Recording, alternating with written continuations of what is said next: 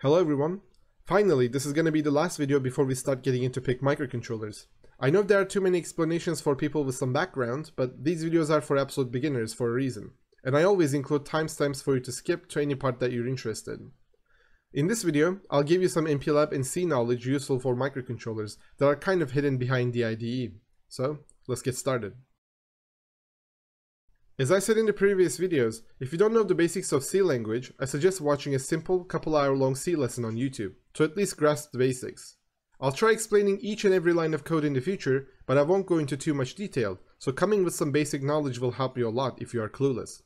Also, Microchip developer website has a list of visual documentations that are great in my opinion, link of which I'll put in the description, which you can check out along with hundreds of C tutorials out there if you have a question. And as for pointers in C, you can hold off for a bit before learning them, if it's too difficult. I probably won't use them for a while, but know that pointers are essential for C. It can get complicated if you don't know how computers operate on a silicon level. However, not knowing pointers is like not knowing 70 to 80% of the language, and I'll use it extensively in the future too. So I put down a link below for a really great tutorial you can watch. It's long, but it covers everything, even the things you'll probably not use. I suggest watching it at some point. I can't make a tutorial myself since this is a PIC microcontroller series, and the C language would need its own series separately. Let's get to the code at hand. For people with Arduino knowledge, you know that Arduino has two major code blocks, which are named setup and loop, where setup is executed once and is used to initialize things, while loop is executed on a loop and houses your main code, right? Well, you don't have that here. There are no setup or loop functions. Instead, in C language, there's a special function called main, the one you can see on the screen now. The main function is special in that a project must have a function called main, but also not more than one of it. Main is the function that will be called on program start and is a special function because of that. So, you can think of it as your setup function in Arduino. And typically, you would put a while one loop, like this, at the end of your main function, which would be your loop function equivalent of an Arduino. Now, note that we are not using Arduino. The IDE will help you, but won't hold your hand nearly as much. You are free to code whatever you want, wherever you want. Unlike Arduino, you don't have to actually put this while one loop here. You may have a rare use case where you only want this program to execute once. Then you can leave this while one loop out, and there's nothing wrong with that. But know this, if you just let the main function run and get to its ending point, the microcontroller will simply reset and start from scratch. Let's check the assembly code loaded onto the microcontroller. I've talked about reading the microcontroller in the previous video, so watch that if you don't understand what I'm doing. Go to Window tab and navigate to Target Memory Views, then Program Memory. If you scroll down, you'll see our code. And no, you don't have to read the microcontroller to see this if you just program the same microcontroller.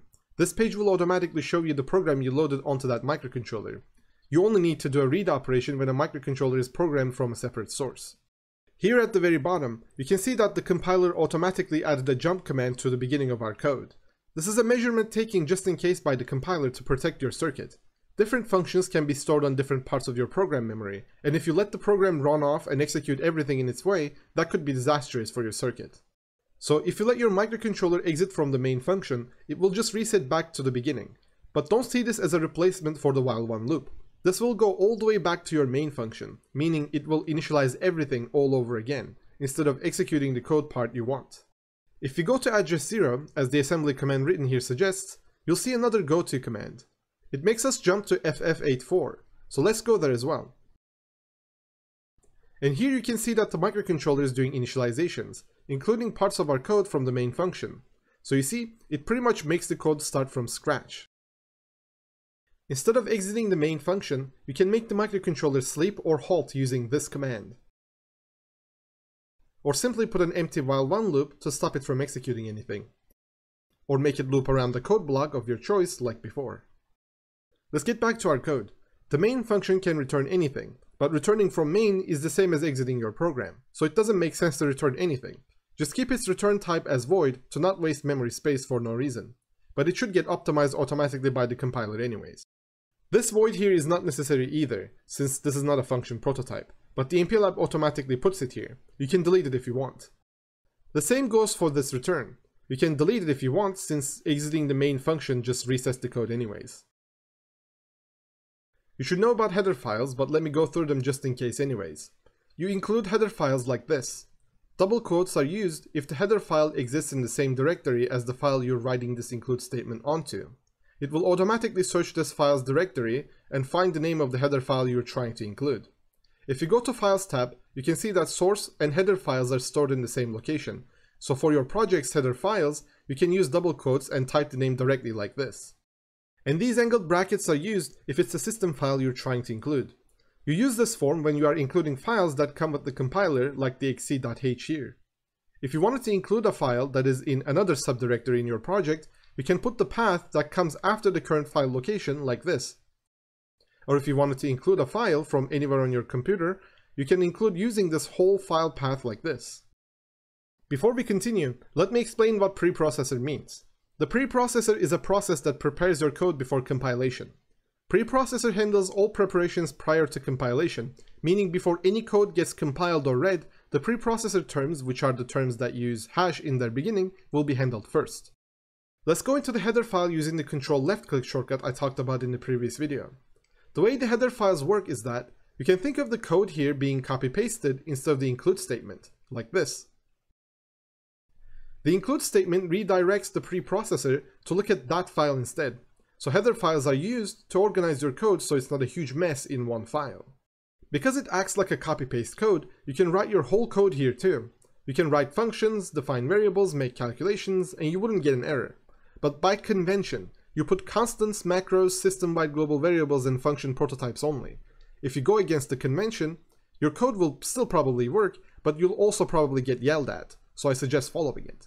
Also, in header files you see this if and def and define pair. These are called header guards. If your header file needs including on multiple files in the same project, which is very common, you wouldn't want the compiler to process that header file more than once, which would cause errors. This is why you define what is called macros, which is this term. This is generated automatically whenever you create a header file, so you don't have to worry about writing it yourself. The if and def stands for if not defined. This term checks if the macro is defined or not. And if it is, it makes the preprocessor skip to the end of the code block and doesn't let the file be processed by the compiler. But if the macro isn't defined yet, it lets the preprocessor get into the code block and the compiler will process it no problem. But at the beginning of the code, you generate this exact macro. So you see, with this guard, this header file will be processed once and once only. Of course, this if and def term needs termination for the code block to form, which is the end-if term at the bottom here. And again, note that all of these commands use hash symbol in their beginning, which indicates that they are meant for the preprocessor. Especially if you are migrating from Arduino, you might think that Boolean variables exist. Boolean variables are variables that have only two states, 1 or 0, or true or false. But in reality, Boolean variables don't exist. Computers can't move around a single bit like that. They use registers of their bit size, like 8-bit, 16-bit, and etc. So Boolean variables are just the variable of the shortest size usable by that microcontroller. If I type bool here to define a Boolean, it will give me an error, because Booleans don't come with C compilers. You can create your own Boolean using typedef and enumerators like this. But there's an easier way to do this. Just use the library that comes with the C compilers called stdint.h. If you control-click this file and open it, you can see that the typically used true and false statements are created using simple define statements. And the bool is linked to the term _bool using a define statement. _bool is used by later C standards, so it's already defined by C. You can use this term directly or use the normal bool with lowercase, it's up to you. I'll be using an 8-bit microcontroller in these videos, which means that the native register sizes for this microcontroller is 8 bits long. But 8-bit signed values can only represent between -128 to 127. We can't possibly make any meaningful calculations with such small values. But luckily, in math, the operations can be divided into sections, which is what computers use to calculate big numbers. The way it's done is beyond the scope of this video, but what you need to know is that if you need to make calculations for a value that can't be fit in 8 bits, we can use multiple 8-bit registers to store this value, and use different algorithms to make this calculation. That is also why for an 8-bit microcontroller we can have 16, 32, or 64 bits long variable types. They are represented using multiple registers cascaded together. Another thing to note before I continue is that, by default, you don't need to type the signed keyword. Any variable by default is signed, meaning if I type int or char like this, these values are automatically of the type signed int and signed char, but to make them unsigned, you need to use the unsigned term before them like this. Now, unlike computers we use in our everyday lives, microcontrollers come with different register sizes, which are commonly 8, 16, or 32 bits. The C language uses char, int, long, and etc. to represent different variable sizes. But these terms don't exactly tell you how many bits they represent, right? Normally, an integer type's length is defined as the native register size for the given microcontroller, which results in the most efficient code in general, since int type is the most frequently used data type. So for a 16-bit microcontroller, int represents 16 bits, and for a 32-bit microcontroller, int represents 32 bits. However, even though you'd think that an int represents 8 bits for an 8-bit microcontroller, that is not the case. Int on the XC8 compiler has the size of 16 bits, meaning 2 bytes. This is because C language doesn't let int type to be shorter than 16 bits, so if you want to make your code as efficient as possible, you're better off using char variables, which are commonly 8 bits, assuming the calculations can fit in a char variable. But there's a better solution to all of this if you prefer. You can include the library stdint.h, which stands for standard integer. With this library, you can use these 6 terms. With these, you can be sure that an int 8 represents 8 bits, and int 16 represents 16 bits. If you click on them, you can see that int 8 is defined as char for this microcontroller, and char for this microcontroller is indeed 8 bits. You can also check all the other terms as well if you're interested, but I'll skip it here. The underscore t at the end of their name are used by convention. Underscore t at the end of a defined word tells you that they represent a type, meaning they were defined using typedef keyword, which you can confirm by going to their source. The letter U at the beginning of the bottom half stands for unsigned. The uint stands for unsigned int, while int stands for normal int, which is signed by default. You'll also see int underscore fast and int underscore least terms defined as well. You probably won't use these, but may as well explain them. For example, int underscore fast 16 term would mean the fastest bit size for the given hardware that is at least 16 bits long. And you know that this microcontroller is 8 bits, so the fastest bit size that is at least 16 bits long would still be 16 bits long. And if we go to its source, you'll see that its definition is the same as int 16. As for the int underscore least terms, for example, the term int underscore least 16 would mean the smallest bit size that is at least 16 bits long, which is again 16 bits. If we go to its source, its definition is the same as int 16 as well. One last thing, you'll also have the terms underscore max and underscore min defined for each type of int, which refer to the highest and lowest representable values for that given type. For example, int 16 underscore max is defined as the maximum value representable by that type, which is 16 bits long and signed, meaning the maximum representable value should be 32,767. And if we go to its source, you'll see that this hex value is defined as this term, which is indeed 32,767. There are times when you want to make a variable and not have its value changed. Most common example would be the pi number. This is when you would use a constant variable. Const keyword is used to turn a variable into a constant one, and it's a convention to name your constant variables with all capitals. Sometimes using this constant keyword makes more sense, but that is very rare. In a computer where the lack of RAM is usually not a concern, a variable or two defined as constants won't hurt.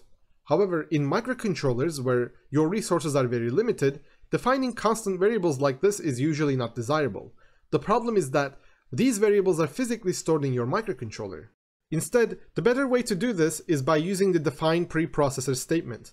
You know that if you instead define pi as 3.14 using a define statement, the preprocessor would go around replacing the word pi with 3.14.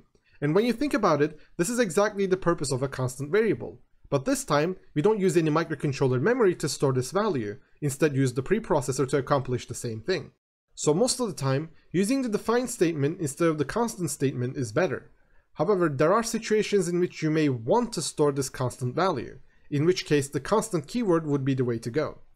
But you should always consider using the define statement first before considering constant statement.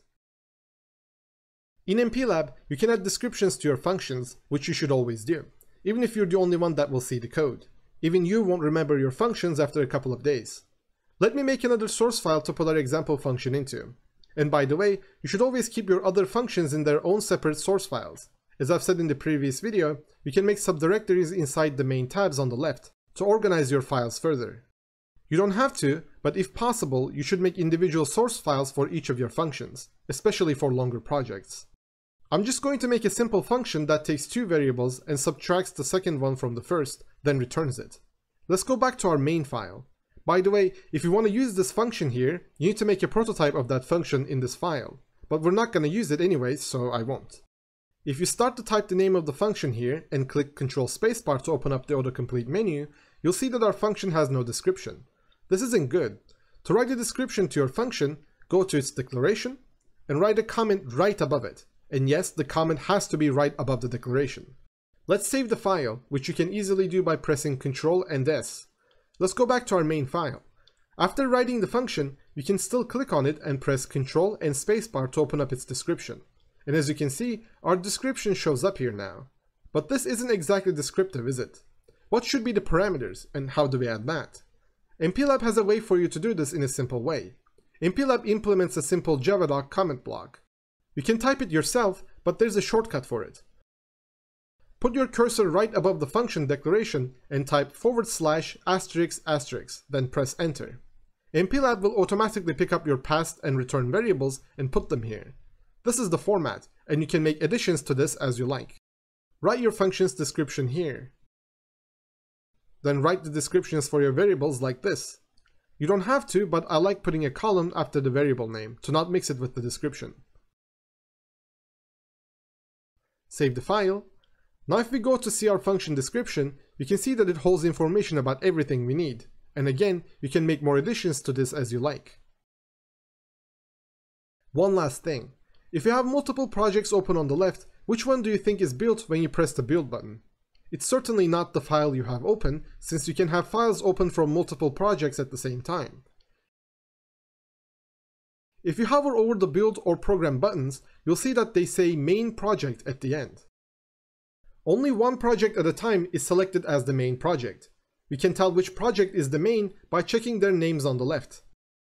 The one that is selected as the main project will be written with bold characters. We can right-click on a project to set it as the main. And as you can see, now this project is written with bold characters instead. I've set this operation to a shortcut, which is Ctrl and D. But this is not default. You can do this by navigating to Tools tab, Options, Key Map, and find the Set as Main Project operation here, and give it a shortcut if you want. I've talked about this in the second video in this series. And that's the end of the video, and thank you for watching. If you liked the video, you can always leave a like and subscribe. It's always appreciated. And I'll see you in the next video.